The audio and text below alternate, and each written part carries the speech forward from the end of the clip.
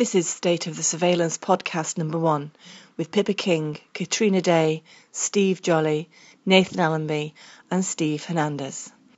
Pippa King starts the podcast off. I started in 2005. My kids were 6 and 7 and I was on the school PTA, and I spotted in the library a thumbprint scanner for a library card system scheme. And my kids were 6 and 7 and the school only had 160 kids in it. You know, library security didn't need that level of security for a library book in a primary school. And so I asked the head teacher, when are you going to ask my permission? And she just said, I don't need your permission. And she was right. And so just from that point onwards, I thought, this is wrong. The law needs changing. And that was my goal. I wasn't going to stop until that happened. And if it never happened, then I would still keep campaigning for it. I would still be doing it now. But so to cut a long story short, I met up with other parents and worked for privacy organisations that were based in London. And we lobbied MPs through 2007 to 2010. And then there was a general election. We had a change of government. We had a Conservative Lib Dem coalition. They were good and true to their word, because when we lobbied them in opposition, they said they would bring legislation in that would deal with this. Personally, I would have liked to have seen it banned, but they didn't. They just regulated it so that children under 18, parents have to give consent for this. And through the course of campaigning against biometrics in schools, I looked across the states, thought, bet they're doing it in the States. And of course they weren't, actually. There was a very limited, but what they were doing in the States was RFID chipping the kids, or not chipping the kids, but making them carry. Now, Steve, I don't know if you remember, there was that case in California, wasn't there? I was in touch with a parent over there when they first started doing it, and then there was a huge outcry. And so I was in touch with, I think she was called Marie Tatro, and we communicated. So I was telling her about the biometrics, she was telling me about the RFID. And so I was aware of the RFID right from sort of 2006, so I was always keeping an eye out to see if that was happening in the UK. So of course when the legislation was passed in 2012, the Protection of Freedoms Bill, which had the 3 clauses in about fingerprinting kids, and they're not allowed to do it unless both parents, or one parent consents and nobody disconsents. I thought, do you know what, I can have a rest now. And this is exactly, Steve, when your story hit in the summer of 2012. And the Protection of Freedoms Bill got passed in May 2012, and it was over the course of that summer I was following your story with Andreas. And I sort of had a light bulb moment, and I was washing up one day in late August that summer, and I thought, do you know what? It was never about biometrics. Because biometrics are good, but all they do is tell you where one person is at one point in time. But RFID, that tells you where everybody is at every point in time. And I suddenly thought, if you wanted to slip something under the radar, what you would do something awful to primary school children, which would be to fingerprint them for a library card system, and then you'd get a parent like myself that's really annoyed, and I'd go through Parliament, and we'd do the right thing, and we'd pass a law, and look, aren't we democratic? Isn't that great? And all the time underneath that, they're going to slip in something else, something that's invisible. Yeah, something that's invisible, and that's exactly what they did in 2010 in a college in West Cheshire. And it wasn't until I started looking at the RFID that obviously Andrea and Steve had highlighted in the States. I just thought, I've got a bit of spare time now, got the bill passed, wonder if that's happening in the UK. And sure enough it was. And just one college were doing it, but they tagged 5,500 kids with a military grade RFID, which was at 6.35 to 675 gigahertz, that was emitting every second. Here. Yeah, it's this big. When somebody else is speaking, I'll run and get it. I've actually got one in my kitchen drawer. One of the parents sent one, but they were carrying this, and of course this was going 24/7, emitting every second for a 100-meter radius, which is over 300 feet. So there were 5,500 of these tags around West Cheshire, and Nathan, can you turn your volume down a bit? Sorry, because I can hear myself coming through, and it's coming through, and you're flashing, so I'm obviously. So they had 5,500 of these tags in and around West Cheshire, and because the standard that the children were wearing was unstandardised, it was military grade, and they were still developing it. when it was eventually developed in, I think it was May 2012, and this was the article that I'd picked up on in the August when I had the light bulb moment after Steve and Andrea's adventures over in San Antonio. The RFID Journal had published an article saying the IEEE, which is the Institute of Electric and Electronical Engineers, had approved this standard that these school kids have been wearing, and isn't it great, and we can do X, Y, and Z. And industry is great like that. They like to blow their own trumpet, so they gave the details of the manufacturer, the standard of the RFID, and the fact that kids have been wearing it since 2010. So I scoured the internet, and there was nothing else on it at all. There was nothing on the college website. There was nothing on Zebra Technologies website. It wasn't until this standard had been approved that the whole industry went, brilliant, the standard's approved.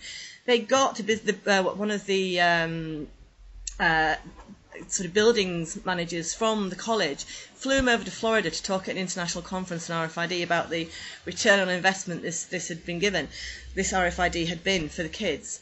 And so I just started my Against RFID in Schools blog and started writing about Steve's case, West Cheshire College, and I had the whole FOI, Freedom of Information thing with the college just turned into a dog's dinner. In the end, they didn't want to answer any questions, but I got the Information Commissioner's Office involved. And eventually, very conveniently, they closed the RFID down after a 5.5-month trial, even though they've been using it since 2010. They'd only officially been testing it since, I think it's September 2012, and they shut it down January 2013. And then the principal left, got a golden handshake, and an OBE. But they did shut it down, but not without a big hoo-ha and an article in The Guardian, which Wendy Grossman wrote, which was great, sort of highlighting. So, I mean, my main aim now is to really keep a lid on how schools operate this technology.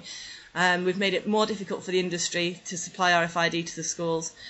And if I find any other schools in the UK that think it's a good idea to tag kids, well, they better have a good argument why they think we it need is. to find out from parents what they have, and because, as you said, this school didn't actually advertise that it was doing it. It wasn't out in the open until the magazine said and hoo-ha about it. So what we need to do is proactively ask questions. That's exactly what it did. The thing is, what happened was the school hadn't told the parents, they hadn't fully informed the kids. They were also carrying other bits of plastic around their neck, so it was hidden within this sort of lanyard that they were carrying. The local paper was really interested until we got to the point where we nearly got an article in the local paper, and then that particular journalist wouldn't speak to me. And he'd been nobbled, I think, by the principal and the counsellors above him. I've been in touch with a parent who actually, bizarrely, had actually rung me about his younger son at a high school that they were fingerprinting at. And he mentioned that his older son was going to West Cheshire College. And I just said, has he got a tag round his neck? And he said, yeah. I said, tell him to take it off, because it's emitting RFID every second. So that's how I ended up getting a copy of the chip. But so that's how I've got from where I was in 2005 to where we are now in 2015. So that's my sort of background, just to raise awareness of this technology and just to halt it, basically. It's not the way a healthy society, I think, works. You know, we're relying on technology rather than human instincts to find our way through life, and that's not how we should be. I want to be private. I don't want to have to be facially recognised every time I go into a shopping centre or have my eyes tracked when I'm looking at whatever product's on a shelf without knowing about it. And I just so that's all these custom algorithms. Also, it probably or most likely could do the entrapment. In other words, set up the algorithms by which the person is pushed into doing something, whether it's a crime or whether it's buying something, or if you may not want to purchase the product, but you can be pushed, or you may be not quite there, but introduce some kind of violence in your feelings and agitation, and you end up doing something that you would never do. So, Kat, seeing as you're sort of, I mentioned Steve, and if I can edit bits out, so if we're going to do this podcast, do you want to say that where you've come from and how Absolutely. Well, okay. Very briefly, I had two lovely dogs they died now at 16 and 15 and a half. And 12 years ago, I was a vet recommended to have them chipped. I wasn't given enough information about it, and I wasn't very clued up about Big Brother in those days. But just the idea of putting an implant in their body, they were just like my babies. I loved them. And all of a sudden, this vet is telling me, put an implant in them, and it made me feel very uncomfortable. So I refused. Later on, I watched that many people were doing it, and I've observed the pattern of change of mentality because it's an animal. Let nobody say that I'm comparing children to dogs or humans to animals, but there was some kind of change or diversion of mentality, because these days now we've got this law that every dog has to be chipped by 2016, otherwise you will be paying £500 fine, you'll be breaking the law. But people have done it, and if you tell them that it's bad for a dog, they will feel uncomfortable and angry with you because they love their animals and they've accepted the status quo. They think that you are telling them that they're mistreating their dogs, that they don't love their dogs or they don't love their animals. So they will feel upset because you are upsetting them, destroying the comfort they feel with the authority and with surrounding environment. This is the problem, that if ever that comes about in humans, and if they start chipping their children, when you tell them that they don't love their children, or they should have microchipped their child, they would think that you're telling them that they don't love their children anymore.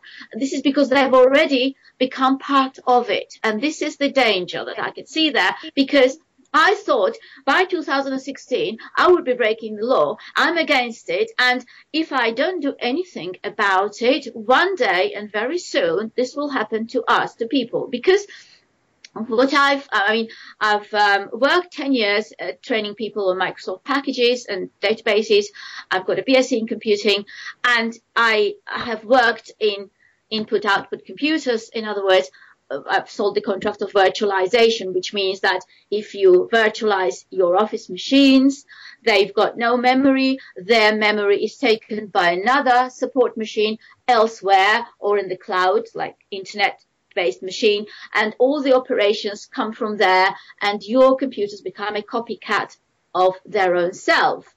Now, with the technology, it is possible that if you allow this microchip inside your system, in your body, you become a copycat of yourself. You don't really know where the information is coming from, and what you're doing is what your mind is. It's not yours anymore, because you've actually handed over the management of your mind to something else. And this is such a scary prospect that I think there are lots of issues that I believe in, but I haven't really done much about it. I kept myself neutral, but this is one particular issue that I cannot stand neutral and watch it happen, because if I do not raise the awareness, help people who do that, and do my own bit in society, we are all in trouble, because everybody is facing that, because this is a business. They treat it as business. It's a corporate thing, and they've got technological capacity to do that. They do surveillance. Every single person is a number. Every single person can be profiled, and everything from what he is and what he does and where he goes and what he can possibly do in future is all catalogued and put it on a database, which means that we are not private anymore without our consent. But if this is imposed on us, I mean a microchip on us, legally, that we've got no right to refuse, because if you want a passport, you have to have it inside your body or on your body as a tattoo, then, you've got no rights without that. And we have to fight this, because that will be the ultimate that we will be facing here. So that is the reason what got me into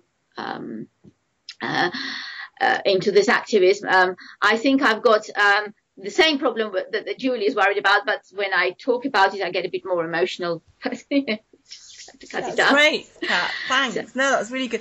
I think that really naturally goes into Steve Hernandez, and then we'll do Steve Jolly, because you've not said anything yet. Sorry. So I was going to say we should go to Steve Jolly, because okay, Steve hasn't said anything. Let's do Mr. Jolly then. Okay, my name's Steve Jolly. I got involved in activism and campaigning against surveillance, specifically camera surveillance. In April 2010 it all started when something happened in my neighbourhood. Hundreds of cameras just popped up almost overnight on posts by the side of the road, and nobody knew who'd put them there or what they were for. So a few people started asking questions saying, well, what are all these cameras about? And nobody seemed to know. The local councillor didn't know. The local police didn't know. They said it's nothing to do with them. So it was a bit of a mystery. And then my local councillor found out that there was an organisation called Safer Birmingham Partnership, and that they were responsible for putting up 216 cameras in a couple of neighbourhoods in Birmingham. So it wasn't across the whole city, it was just in specific locations, 2 areas.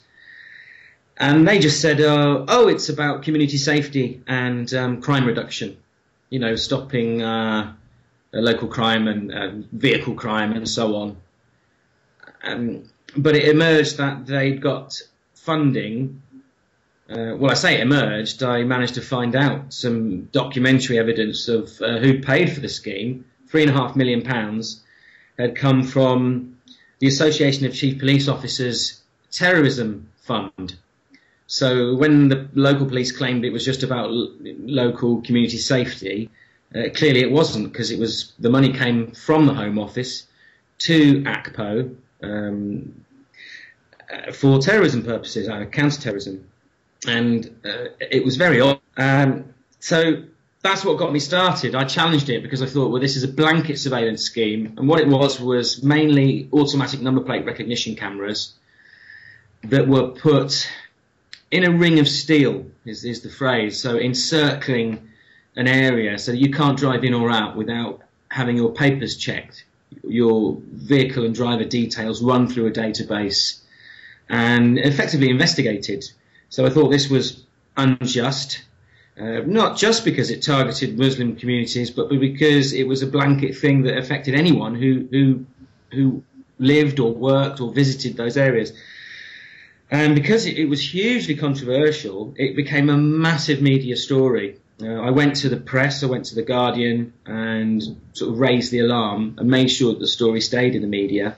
And it caused so much negative PR for West Midlands Police that eventually, after 8 months, the only way they could kill the story was to kill the scheme. And they just agreed to take the cameras down and apologise and said, sorry, we made a mistake there, you know, let's just forget about it and move on. So that's what got me started, and that was a massive success. It's the first time I've ever heard of cameras being taken down. Normally we just hear about them going up.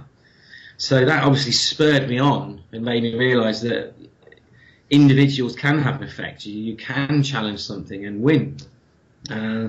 Immediately after that, my local councillor wanted to put CCTV cameras up on the High Street in Moseley, where I live, simply because he thought it would be an enhancement to the area, that it was just a good thing. You know, there was no specific reason. The police weren't asking for it. Nobody was asking for it apart from this one councillor who thought that it would be a popular idea. But obviously it came up against some opposition in the form of me and other people locally who agreed with me. And we forced him to have a public meeting and a sort of consultation. And we managed to defeat that as well, because at least 50%, or more than 50% of the people said, well, we don't want it. We don't think it's necessary. We don't think it will benefit the area.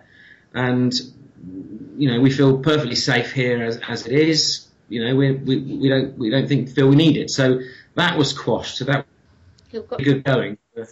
Frozen. And after that, I became a spokesman for the No CCTV campaign, which is no-cctv.org.uk. And during that whole period, the last few years really, I've done dozens and dozens of interviews with the mainstream media, television, radio, documentaries, and some of the alternative media about the issue of CCTV and ANPR cameras, the whole surveillance issue, but focusing on the camera aspect, which is often overlooked now because people just seem to accept that it's just a part of the modern infrastructure. It's a part of modern society, and people don't seem to really notice it anymore. So it was really kind of to address that because so few people were saying anything about it. And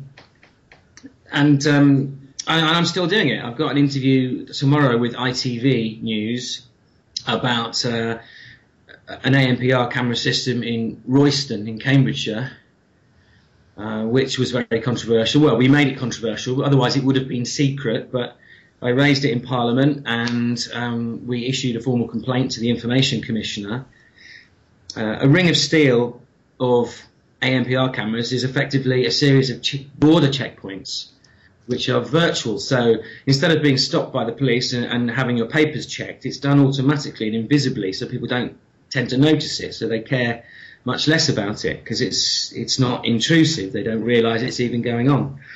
And the Information Commissioner, after about 2 years, ruled that it was in fact unlawful what the police were doing in Royston.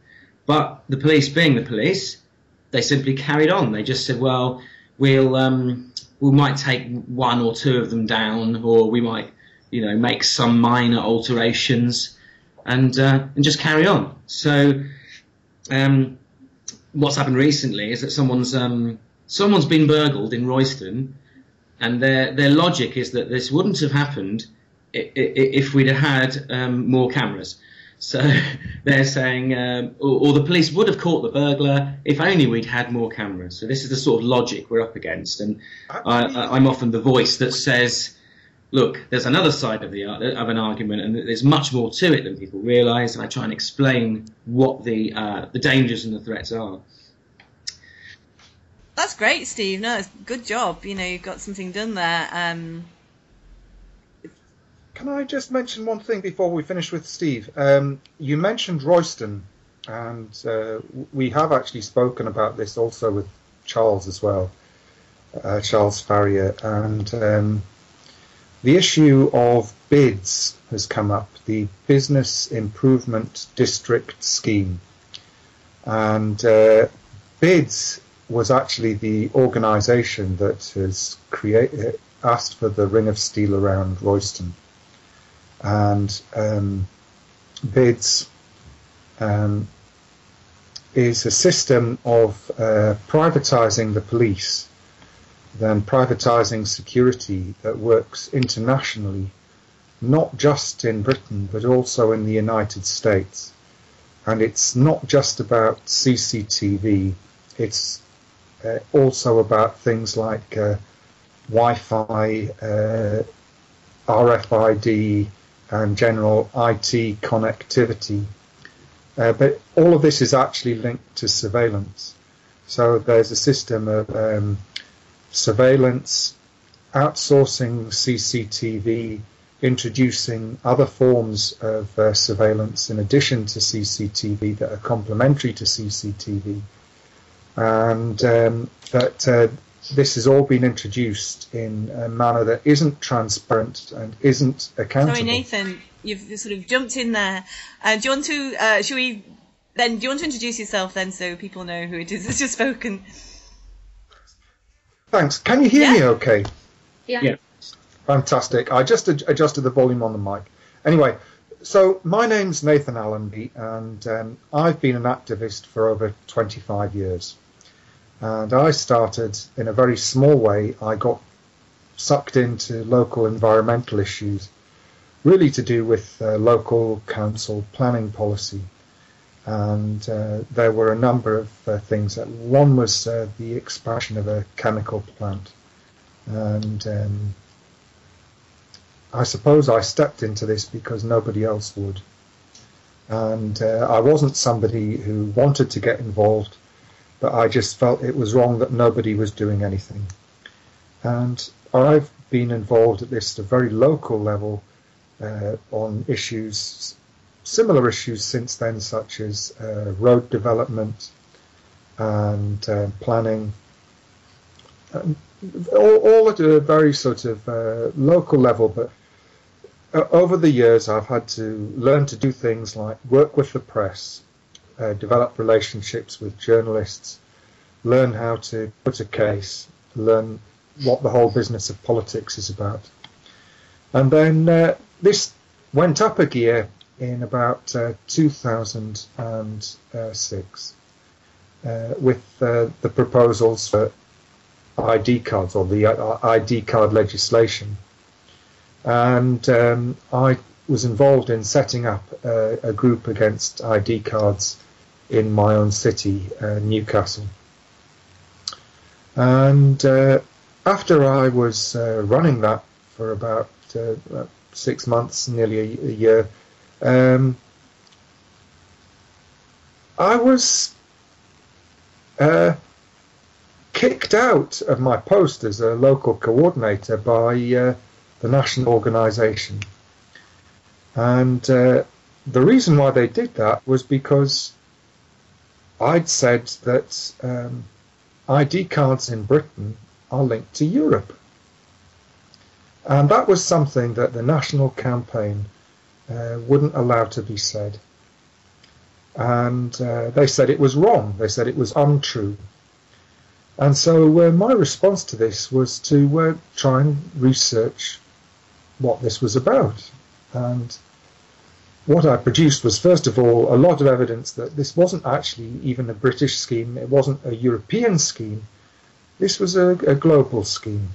And I wrote an article about this. But what I also found was that the European Union was very influential in promoting ID cards around the world in developing countries which didn't have the technology and didn't have the resources to implement these schemes. For example, providing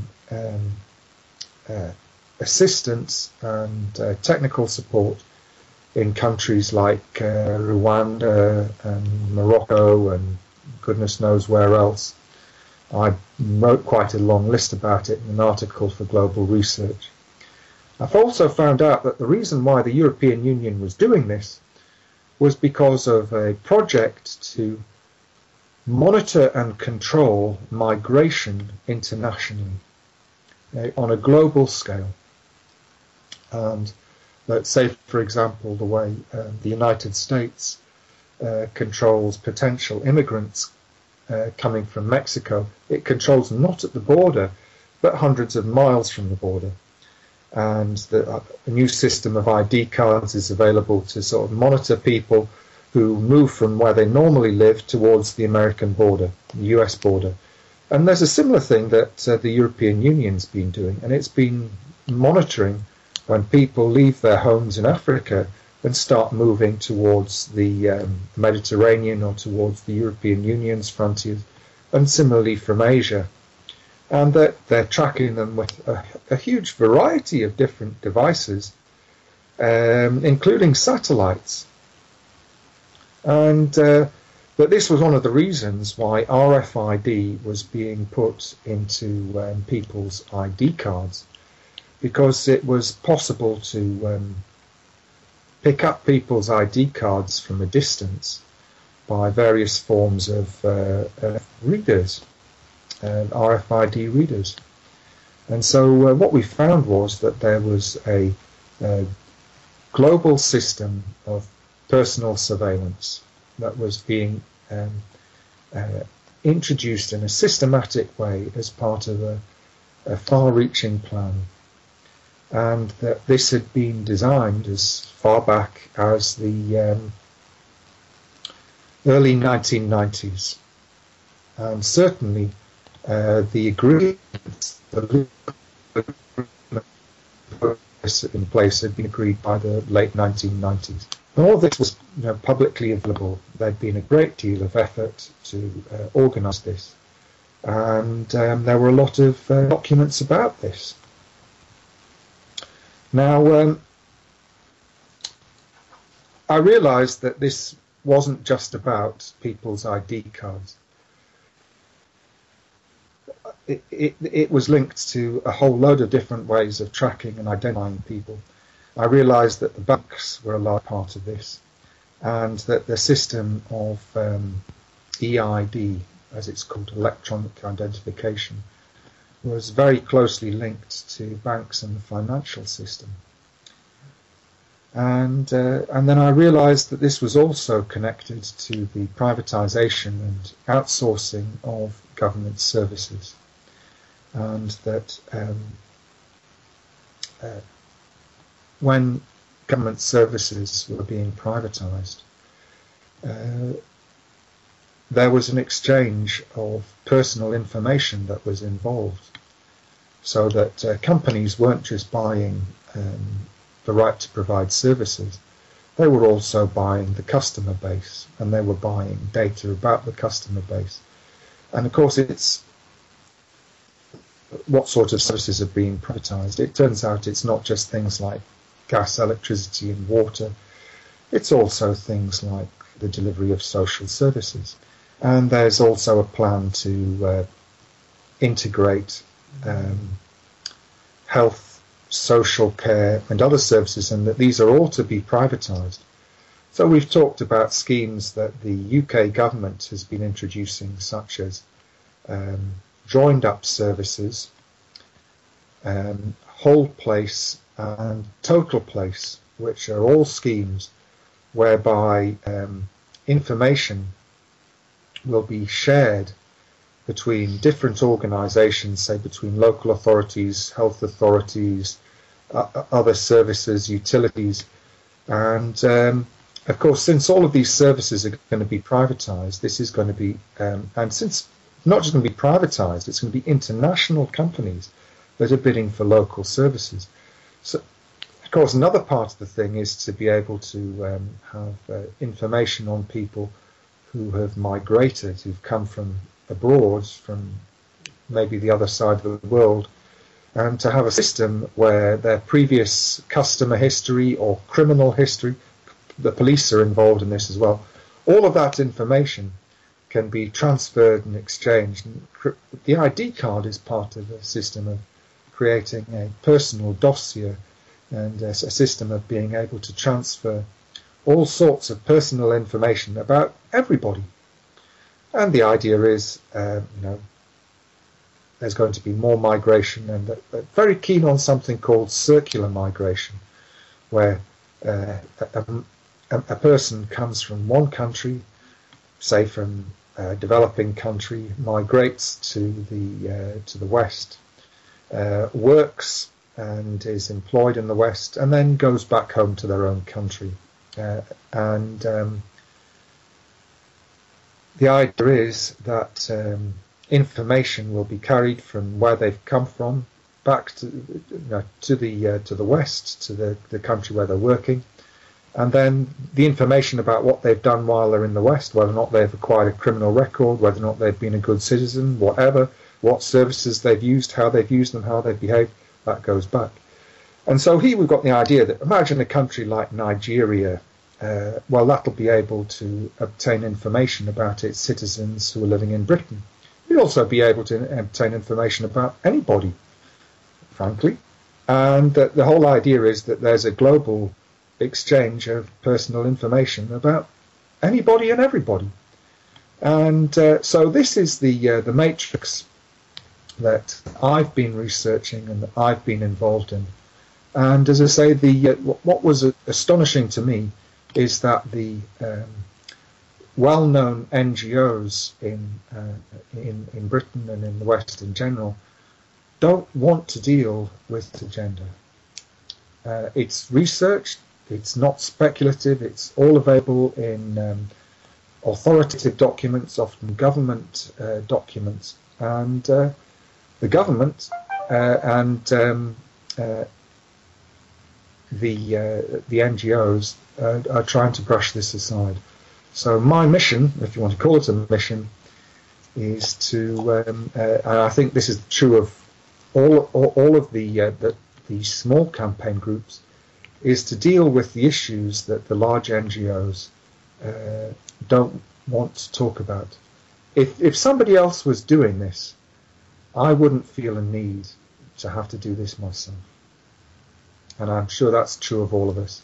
The reason why that there's no CCTV, the reason why there's Pippa's campaign, the reason why there are all of these groups and individuals working in the way that we are, is because the mainstream organisations that get on TV and the radio are not pursuing the issues that ordinary people would be desperately concerned Hence about. the reason why the podcast, isn't it? You know, so that we are just ordinary individuals that have been through things that are extraordinary. So thank you for that, Nathan. The last but not least is Steve Hernandez, all the way from Texas. Hi, Steve. Do you want to give an introduction and say sort of how you've got from where you were to this point of our first podcast? Oh, absolutely. Well, my name is Stephen Hernandez. I'm here in San Antonio, Texas. First got, I guess you would say, a worldwide recognition back in 2012 when we were fighting the RFID tracking chips here at Northside Independent School District at John Jay High School and Anson Jones Middle School. But let me just turn back to a little bit of time. When I was a boy, my dad talked to me about this when I was a child. I was probably 5 or 6 years old, and imagine, if you will, your father talking to you about someday they're going to implant a chip in a person and showing you this black and white. I've lost Steve. Let's see if I can get him back. All right. No problem.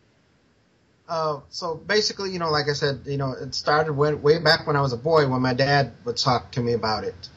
And that was back before, we had supercomputers. That's back when you had computers that had little punch cards, and they would track you by the way your punch was on the card and stuff like that. And my dad would talk to me about RFID tracking chips, and he'd say, there's going to be a day where they implant chips into people. And I would, I never thought I'd be the one out of my family or ever be the one to live to be this long and literally have to fight this fight. I remember growing up thinking it was kind of cool if we could invent a computer to put in people's brains and read their thoughts and project people's thoughts onto screens. Growing up, I thought that was a cool ideal. And then as I got older, I started looking at things, and I just said, well, I actually became a sheep. And I was like, yeah, as long as it doesn't bother me, I'm all right. But then as I started to have children, I started looking at the world different. And I started noticing how children were being treated in schools. And so I've always been known to have a kind of, just say it, I have a big mouth. I speak what's on my mind when I need to, and I keep my pie hole shut when I don't feel that I need to intervene, or if I just want to learn a little bit more from somebody else. So basically, my story starts on August 2012, coming back from Michigan after burying my grandmother who had passed away and visiting with my uncle who was dying as well. So on the way back to San Antonio, my wife calls me, and she said, "You're not going to believe this letter I just got from the school." And I believe it was while we were on the road. I think the date on the letter was August 16th. And it said that they were going to do this pilot program where they were going to introduce RFID tracking chips into the school so the kids could learn how to buy their food and get their library books and participate in school with this RFID tracking chip. If you didn't have the chip, that you could not participate in the school programs, and you could not participate or even walk onto the school grounds. And as I have her on speakerphone, my family, my sister and her kids, my brother-in-law and my kids were in the van, and my daughter said, "Dad, this kind of reminds me of what you were teaching us the other day in the Bible, in the book of Revelations about the mark of the beast." And I said, "Well, that's exactly what it is." I said, "They're trying to indoctrinate the children." And if here in the United States, ever since Barack Obama took over, he's really tried to indoctrinate children. The first week he was president, he tried to force a program on television for only school children to watch. But even the local schools were like, they felt a little strange about it. So they sent out letters home, and they said, hey, if you want your child to watch this program, yes, mark yes. If no, mark no. And a lot of families opted out because they already knew what he was up to.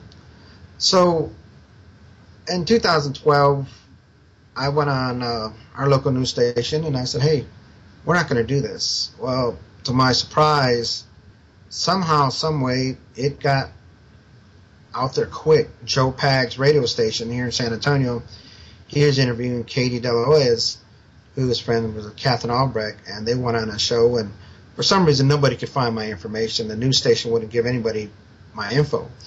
So I got a call at work, and a buddy of mine says, my goodness, you can turn on radio, man. I said, well, I can't. I'm at work. He says, you are big time. They're talking about you right now on radio.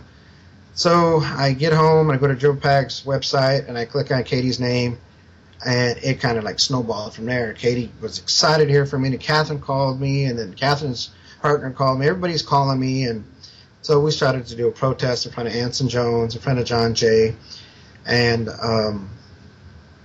surprisingly enough, the kids turned out in droves. I mean, I must talk to 700 to 1,000 kids a day, every single day that I was out there protesting. Got petitions signed. We had bus drivers. We had teachers.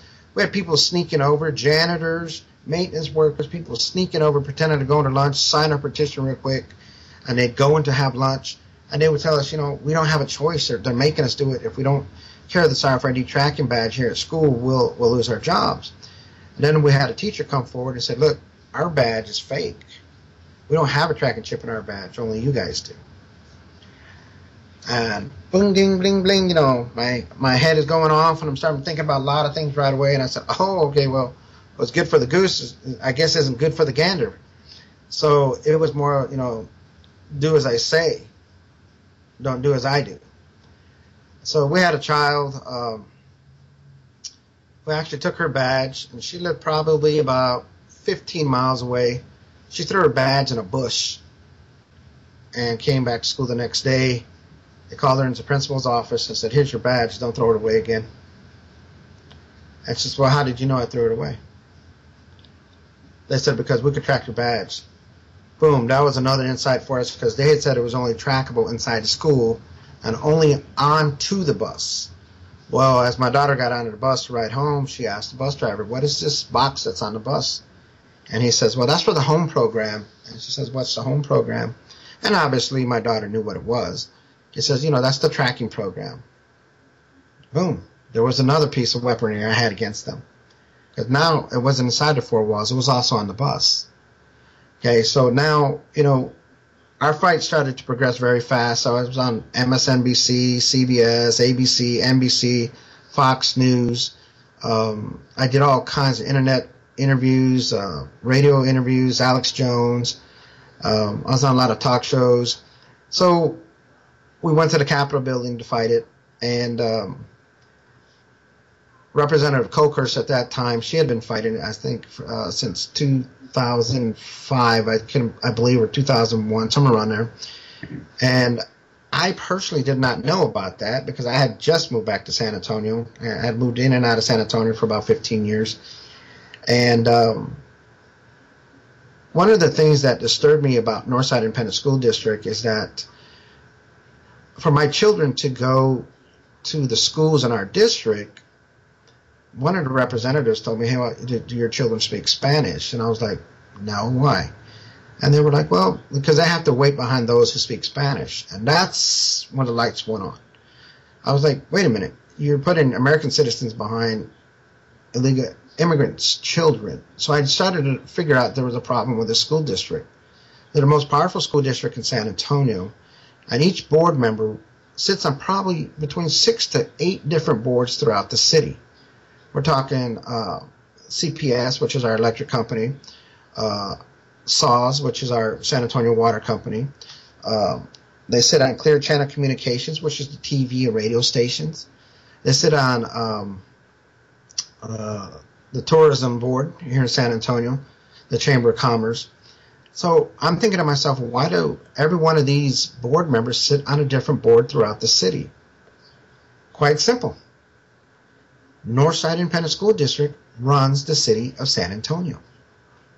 So they control the tourism that comes in and out. They get $1 for every person that comes in and out of this city. They get money somewhere, somehow. Okay, they control this city. They control our water, our electricity. They control the councilmen. They control everybody here. And I started to learn more and more. And then as I started to learn more and more, I started to learn about politics and how politics was played. I've always been the kind of guy who's always stuck up for the little person. And if I see something wrong, I try to right that wrong. But I was always wondering why growing up my dad would say, hey, son, you can't right every wrong. There's just some things you got to walk away from. But at that time, I never realized I was trying to be that person to right every wrong. I just was so used to being in arguments with people all the time because I wouldn't put up with stuff. Now I see it actually helps me. So when I got involved with this fight with Northside, we went to the Capitol building here in Austin and we fought it. Representative Colchurst at that time had been fighting it for a while, and she brought in about 14 of us, and we testified in front of the committee. And the committee was very truthful. They were like, every time you come up in front of our committee, you wind up walking away the loser, basically is what he told her in front of, a room full of people. He goes, but I've never seen you come in with this many witnesses. So we had Mike Wade from Wade Garcia, the ones who sold the chips to Northside there, and another RFID company there. And they just got annihilated on a stand by the committee. The committee just destroyed them. And so we went home thinking that, we're going to win this. And so probably about a week later, Heather Fazio calls me back up and says, hey, I need you to come back up to Capitol building because we're going to start petitioning all these senators and congressmen. So we did. We were told flat out by Letitia Vanderput, which is a Democratic senator. She has now stepped down to run for mayor in San Antonio. We were told by her office straight up, you're going to lose. She said, these companies are bigger than you. They're going to throw money at this particular senator. They'll pull it out at the end. You're going to lose no matter what. And to have them be that blatant and let's just call it honesty about their lies and their dirty ways, it was just amazing to us. Everybody's mouth fell open. We couldn't believe it. So underneath our fight, my fight was a religious fight. It was for my salvation and for my daughter's salvation, the salvation of those Christians around me who disagreed with it but were too scared to stand up. I guess you could say I've never been the kind of guy to back down from anybody, any fear of anything or any repercussions. I've always taken responsibility for my actions. So suffice it to say, Northside didn't like me. I didn't like them. We won in state court. The state judge was like, he told Northside's lawyers, he says, are you really that afraid of this little girl that you have to kick her out of school because she won't wear your RFID tracking chip? Does she threaten you that much? And they were like, no, sir. He goes, well, fine, then she gets to stay in school. Well, they said, fine. Okay, she stays in school. Well, Northside wanted to take it to federal court.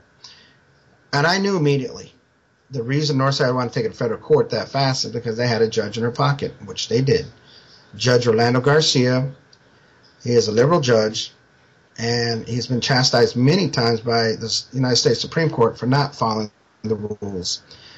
He doesn't follow the rules of the Constitution. He doesn't do anything correctly. Just does and says what he wants. Well, it comes to turn out after some research by Al Gerloff, one of the other parents was fighting with us, that Judge Orlando Garcia was a attorney for Northside many years ago when he was just starting up. He was an up-and-comer. He was a collection attorney where he would go around and collect money and fundraisers for Northside. So we're wondering why during court they only asked us 7 questions while my attorney grilled them and grilled me and grilled my daughter. But they only asked 7 questions to me. And so we walked out feeling confident that we had won. Well, why should I feel confident if I knew this liberal judge was going to rule for them anyways? And so sure enough, they ruled against us. So they threw my daughter out of school, and she had to go to another school. Well, the fight didn't really end there. Even though I was told to be quiet, I couldn't do any interviews. I lost all my contacts in the media, people who wanted to talk to me, because my attorneys wouldn't let me talk to anybody. And to this day, even though I have all these people's contact number information, I can't get anybody to come out to interview me. they'll send a cameraman to ask me questions, and they'll run a 30-second piece about me on television. And so my attorneys actually hurt me worse than what Northside did. So all the time that I was quiet, sitting down for those 9 months, I get a phone call from the same friend who called me to tell me, hey, you're all over the radio. He says, you're all over TV right now. You need to turn on the television. And so I run to the game room and I turn on the television, and Northside gave it all up. They said we didn't make enough money. I can't hear you, Catherine. No, I'm so sorry. I need to go because my little one's crying and I have to go and see him. I'm so sorry. It was great to speak to you, and I'll get connected later on. Okay. Cheers, guys. Bye-bye. Bye. Yeah, have a good night. So I'll cut this down real quick for you. So the reason we got involved with that is because it was a religious conviction for us. And as we turned on the television, it was because Northside had just said, you know what, we didn't make enough money. It was a $536,000 program for 2 schools, and it was $136,000 to run that program for 2 schools. So you're looking at, $750,000 just to run this program for 2 schools. So, we took it as a victory. Northside took it as, they can call it a victory all they want, but it's just we didn't make money. Well, the reason they didn't make any money is because my daughter inspired 6,700 children not to wear an RFID tracking chip. So, long story short, that's how I got involved. I got involved because there was a religious aspect for me. And I truly believe that everything that the Bible says is exactly what they're trying to do in this nation. Steve made some valid points. Nathan, Pippa, Catherine, every one of your stories as you told them, I felt like I was there with you. I could see it in my head. And every one of us seems to have the same ideal. We know what's about to happen. We know what's coming. But it's our job to spread the word and to make people aware of this. Because some people are just like, if it doesn't bother me, it doesn't matter. But my job is to continue to fight, because I believe that Northside is just waiting for Andrea to graduate and then waiting for my son to graduate. They're just biding their time, and then after Vincent graduates in 2 years, they're going to reintroduce it. They might even try it before that. But they don't understand that I'll still be here, and I'm still going to fight this. I'd just like to back one thing you said there. You said your attorneys hurt you worse than anybody else. And it's amazing how many people I've heard say the same thing. Your lawyers aren't working for you, they're working for somebody else. And in Britain, that's actually officially the system, that lawyers, solicitors, or barristers, they're actually officers of the court. So they work for the court, even though you might pay them, but they don't work for you. They work for the court. And I actually learned that during this process. Al had sent me a history of attorneys, and that doesn't matter who the attorney is defending. They're actually officers of the court, so they're actually working for the government, not you. So it's all a big ruse. But I'm still here, and I'm so happy to be with every one of you on this fight, on this podcast, and on this journey, because I believe that we can spread the word and get it out to more and more people and start getting more and more people involved. It really just takes one person to do it, and each one of us was that one person, and in our individual stories that started to turn things around. And that's what we need to continue to do. Now we can take our collective minds and start turning the world around. There's a reason why we were all here together. I apologize if I chit-chat too much, but once I get going on an ideal, I can't stop. Pippa's always smiling, and Nathan, I can tell you're always thinking. So me, once I get that thought, my pie hole doesn't shut. It just keeps running. But that's how I got involved, because my dad planted that seed 40 years ago when I was a child. And I'm his second son, and I'm the one that's leading the fight. And I'm proud to say that I'm proud to be my dad's son, and I'm proud to be the man that he wanted me to be. And I'm proud to be a member of this group right here. And I love each and every one of y'all, because you guys are fighters, and you guys are doing the right thing at all times. So I just want to say, God bless you all, and I look forward to working with every one of you, and let's get things started.